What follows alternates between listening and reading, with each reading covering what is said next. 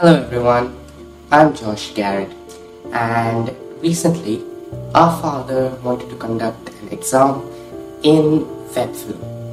So before the exam I learned about Webflow, whatever I need to know.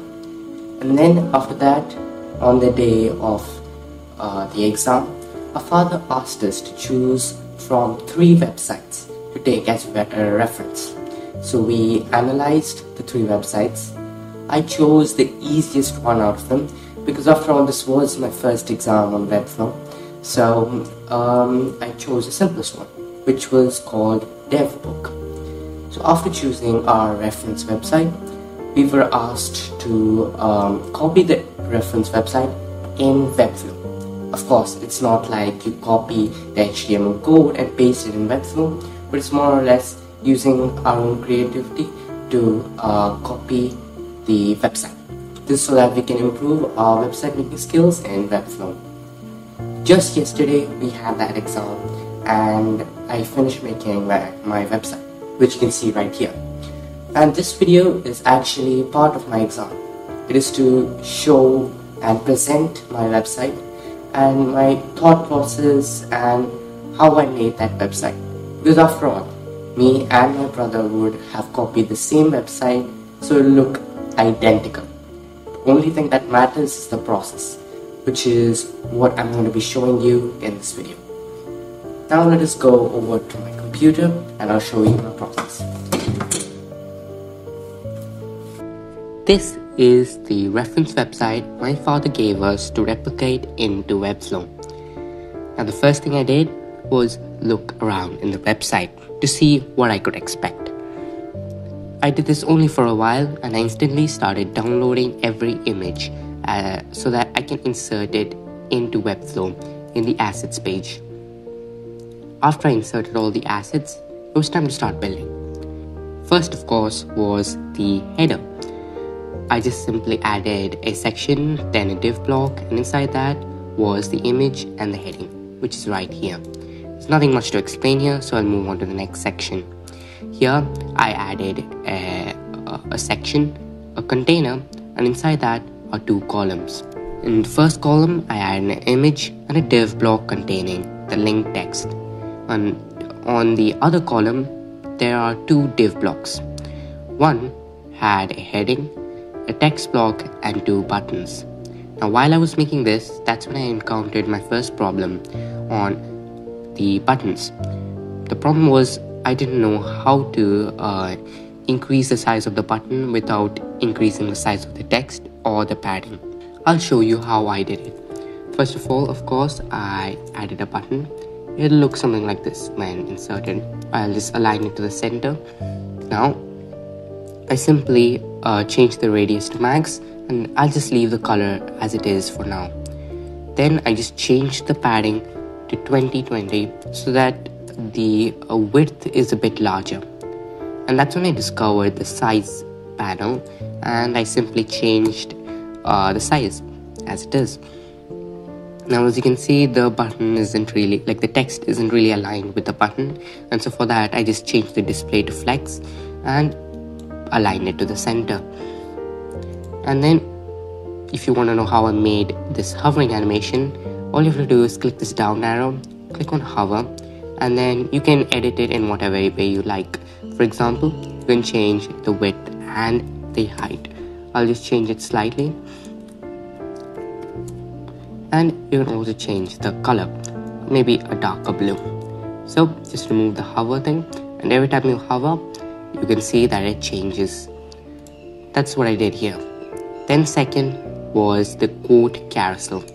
As you can see in this reference website, the quote keeps on moving. So to figure out how to do that, I simply went into inspect element and I found out that it's called a quote carousel. Using that knowledge, I simply searched on YouTube and found an element called the slider. I'll insert it here to show you. As you can see, this is the slider. It acts like div blocks that switch around. So to change the color of the slider itself, you can just go to the slider and change the color. Pretty self-explanatory. And then you can remove the arrows if you want by changing the display to none. The reason you can't just delete them is because if you do, it just deletes the whole slider, which was a problem I encountered when making this. After removing the arrows, you're left with these two buttons, which are for navigating between those slides. That is exactly what I did here to navigate between these codes. Inside that, you can just add div blocks. Like I did here, I added a block code, a div block containing an image and the text block. After that, we come to the next section, which includes a heading and a text block, then a new element, which is a grid. Let me show you quickly. So first, I inserted a grid, as you can see here. You can edit a grid as such. Now, if you try adding, let's say, a text and a heading, let's say we try to add that. So we can insert that into the grid. And if we try adding a heading as well, it just doesn't work. As you can see, it moves it into different grid blocks. The way you can solve that is by adding a div block inside the grid and then moving the heading and the div and the text inside of the div block. So now they're in one whole block. This is what I did here with the image, the grid heading and the grid text.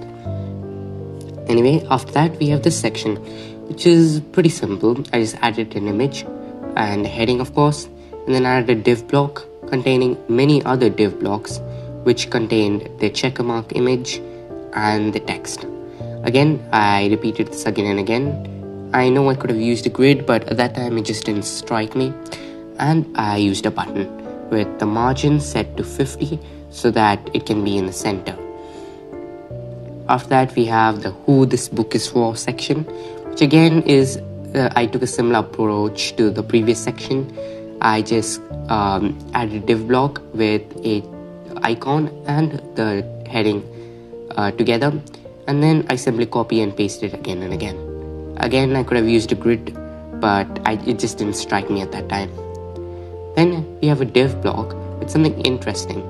It's a text box where you can just enter your email and you can send it to get a free preview of the book. Here's how I did it.